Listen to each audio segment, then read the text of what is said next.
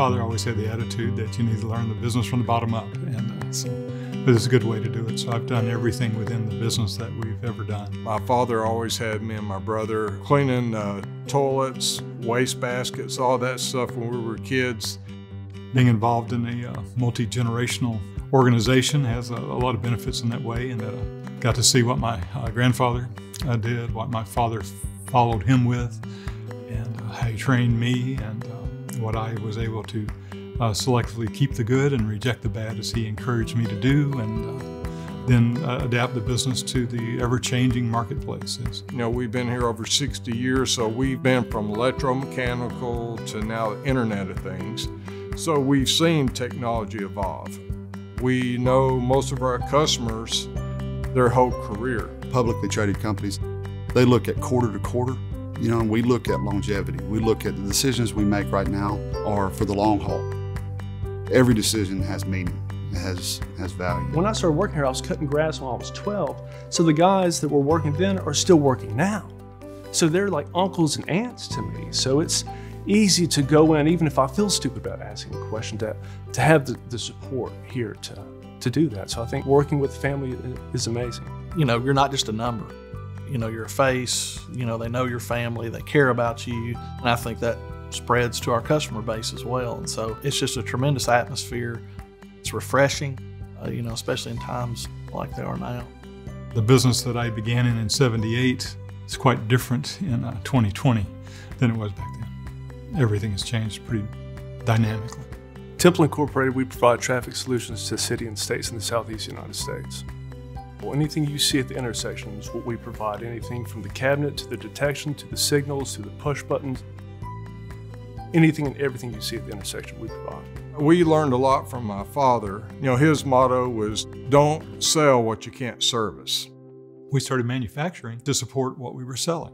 And we would have customers that couldn't get it from our traditional manufacturers. So, well, we can do that.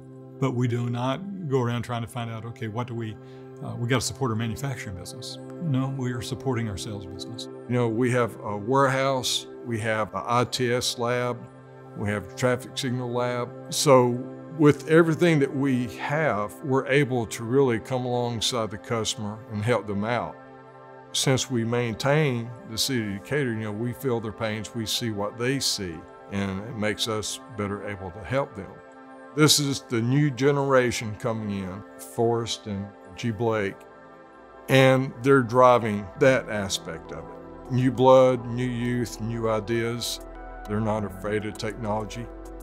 This is our sub-assembly department here at Temple Incorporated. This facility was built in 2006. We've got some years behind our belts, but what you'll see here is stations that are made for building files and assemblies that go into a final product. So if you were to open up a cabinet assembly at an intersection, you'd see a lot of metal boxes. And so what you see here is one of the boxes that are inside the cabinet. Yes, so this is the output file. And the way that we assemble an output file, it's a collection of 11 different harnesses that we put in there. Yes, each red, yellow, green has its own little input, output, and the controller tells which one to do. So this is just, you know, really converting DC to AC. It's a much more modular system that's supposed to be more technician friendly.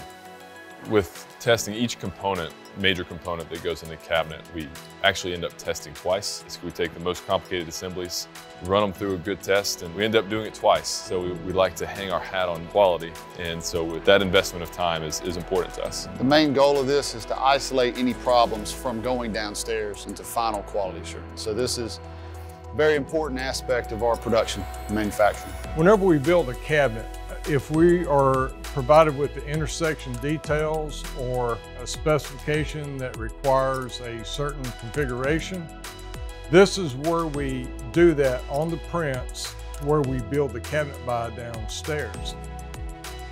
We saw what Steve does upstairs, where he takes the plan set and he puts it on paper, and then it comes down here and we build it. Well, Richard is testing the theory that it works. So we get that, and a lot of times we'll get pretty complex intersections put together. We don't know all the time whether or not it will end up going until we test. And so that's what Richard's doing. He inputs all of the data from Steve's prints into the controller, and he runs it, and he makes sure that it works. This is a applied information school zone assembly. We've got John running a quality check on it. John's head of our Caltrans and ITS quality department. But this cabinet is for agencies who are looking to manage their school zone systems better. For a full intersection worth of equipment with procurement and everything, the entire process, about 3 months. It takes about 3 months to get everything assembled and be the one-stop shop, which sounds like a long time, but you know, it's complicated stuff. The good thing when you come to us, we're going to put everything in there for you, and we're going to make sure it's running and working for you. All right, so this is our final assembly area of production, and we're doing everything here from our Caltrans cabinets that we saw upstairs to our NEMA cabinets, which are seen in a lot of local areas as well. We also have ITS type cabinets that are powering cameras, Ethernet switches, and communications devices that report back to a traffic management center. This is actually through Applied Information. This is a Glance web server page. They have many tiers of products that they offer, and this is one of the ones that we have here set up. So we have a monitoring station for Decatur, Alabama here, where we can monitor the video footage live in the field. We have a radio network set up here as well. We can also monitor many different forms of detection here. So we have some TV set up, a good interface, and a good network here. We also have some maps on the TVs here for our live communications in the field. So we have a radio network, about 30 intersections total, and we can keep a live look on everything that way. And then behind me here, we have a computer station set up where we can monitor field devices that are actually telling us the health reports from intersections all throughout the Southeast, many different territories there. Here we're in the main warehouse where we stock most of our major traffic components, from the signal heads to the LEDs and even the mounting hardware. We also use this as a staging area for the traffic signals, because with each state, the signals might be a different configuration, so we will build those to our customers' needs. I think when they see that we do a lot more than have just a guy in a truck. We mean business, we're here for a long time, and we've got the facilities to back it up. Being a long-term company and multi-generational, and that you live and die by relationships. And if I leave you hanging with a problem, that's not much of a relationship. And you're not going to feel really good about me. So we try to work as well as we can with those that need assistance and to help them. So it's always been an emphasis here.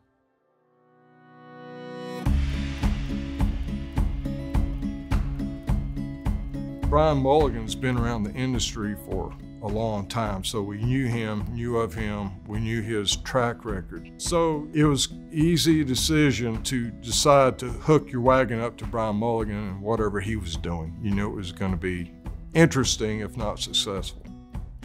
I've had a partnership with Applied Information for 7 years, and to think about where we were when we first spoke with them to where we are now, we've put out 10,000 products in the field together. We've managed probably several dozen projects together. Applied Information is very special to me.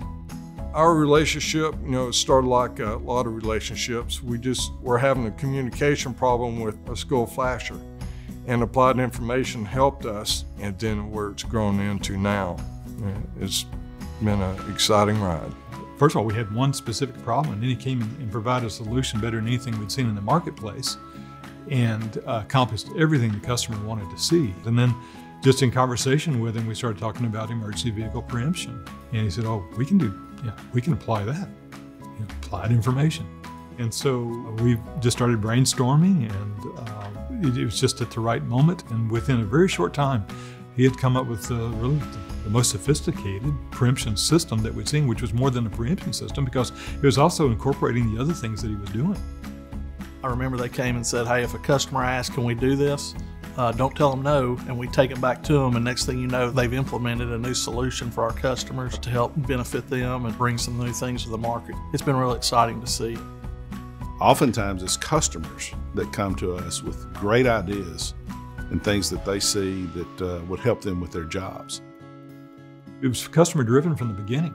Well, we know what you've done and how you've done it. What would you like to do? Our customers don't have to send out a technician if something's down. They could go and at a glance look at all the devices in their field. They're all connected, and I'll have reports on what's going on with the system. So it makes it easier for them to see everything at a glance and then react accordingly. Our customers are able to communicate with intersections, locations, vehicles, cell towers, anything you want to, they can see it when they're on their smartphone at their home, in the office. It's really changed things. When you look at connected vehicles, it excites us all, but they don't get into the game of DSRC versus cellular. They do a dual system. And we're deploying it. We've put 53 of those systems out in Alpharetta, Georgia. Coming out with your own system allows us as a supplier to put out more emergency vehicle preemption systems, to put out more intersections with these type of units that bring the connectivity to a citizen who's driving its vehicle. With the RSU, they say they can do emergency vehicle preemption 1,000 feet back. That's great. Applied Information can provide it a mile back, 2 miles back from an intersection. You can be preempting intersections. The value of being able to preempt the normal operation of a traffic signal was not seen as anything but a problem for the traffic people to have to deal with, something else to maintain, and not see the safety and the benefit to the community.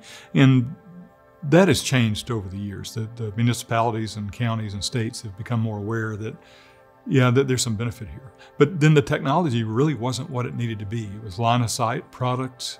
There were a lot of difficulties with it. But with the technology and the advances and the superiority of the technology now, you can do so much more and better benefit the agency, and you're doing it for less money.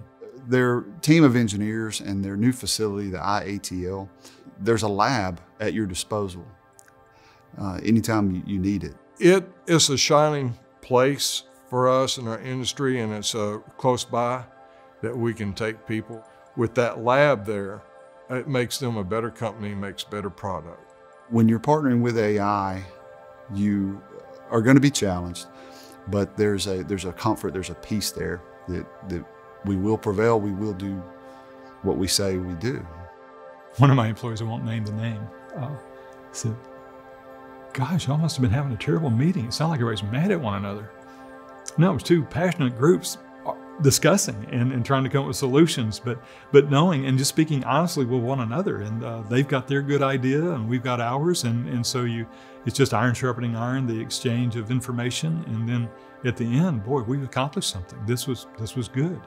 But it's not, we're trying to, but it's a good, honest, and open relationship and based on trust. It began with a handshake with Brian and I. And but we had that initial connection. Well, I can trust this man, and vice versa. So it's been like I said, it's been refreshing. I'm glad to have come into their orbit.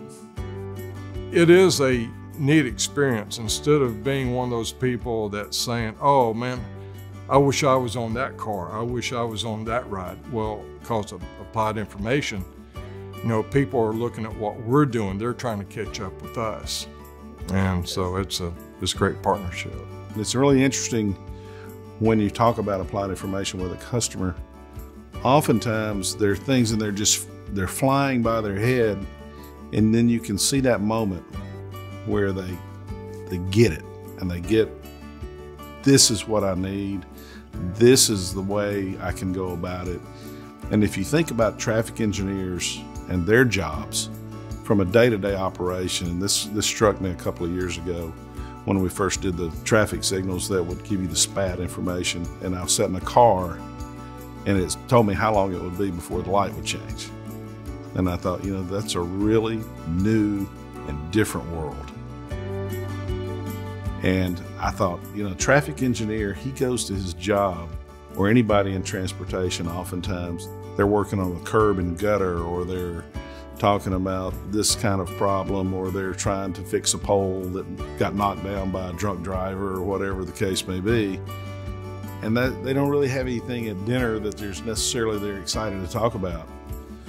But with Applied Information, the guy goes home and he tells his family, "I sat in a car today and it told me how long it was before the traffic light was green, and it told me that I was about to hit a bicyclist, or I was about to run into a pedestrian." And that's exciting to see, and that was what excited me about it.